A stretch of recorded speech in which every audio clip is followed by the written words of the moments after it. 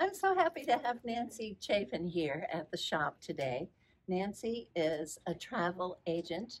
She has her own agency in North Palm Beach called Vista Travel, and she's been taking care of all of my rebookings for the last year because I haven't gone anywhere, but you have.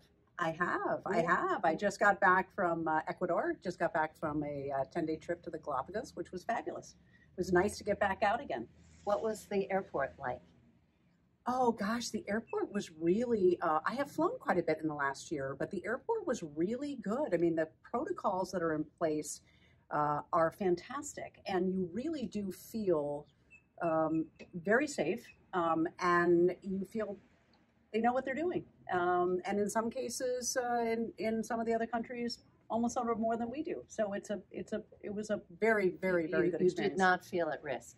Not in the least. No, that's great. Not in the least. Where are other places in the world that we could start to travel, and when? So the Greece has just opened up, and so Greece is going to be the first real place for people to go to, and a lot of the cruise industry is going to Greece because of that. Europe is supposed to be opening up within the next, we'll probably have an announcement next week. France is opening up in June. Italy is opening up in June. So it is slowly starting. Spain? Spain may be just behind France, but within the next 30 days. And Portugal?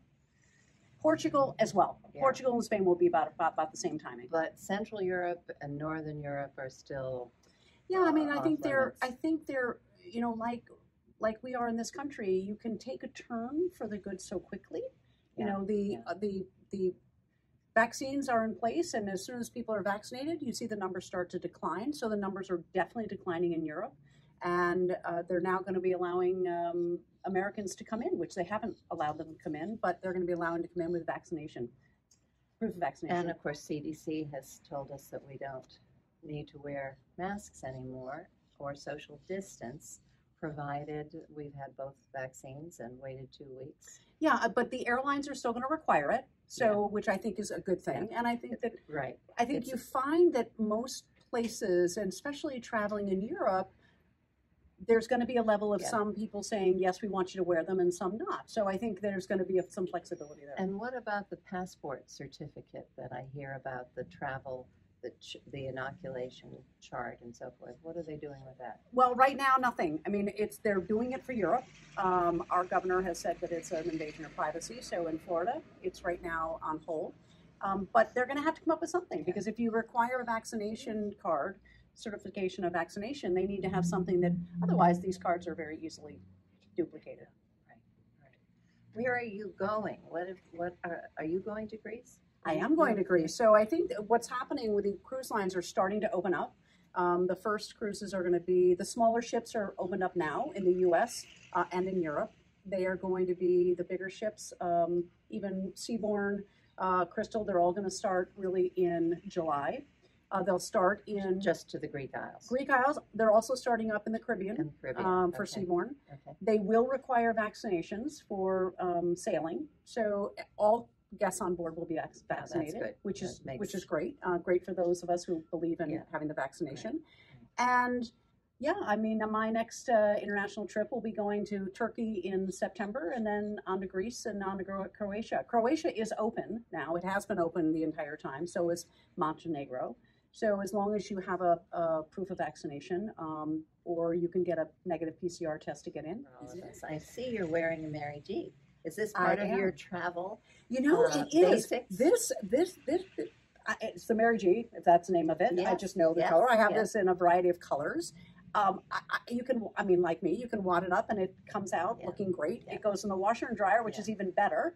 And it's wonderful. I mean, people should look at them. And you have a Palm Beach mask as your coordinating mask for when you're at the airport. Exactly. You definitely have to wear them at the airport. So planes and trains and boats, and we'll still be wearing masks for these transportation events. I think for the transportation, not necessarily on cruise ships. That's still to be determined. But if everybody is vaccinated, the idea is that people wouldn't necessarily have to be wearing masks. Certainly not outdoors.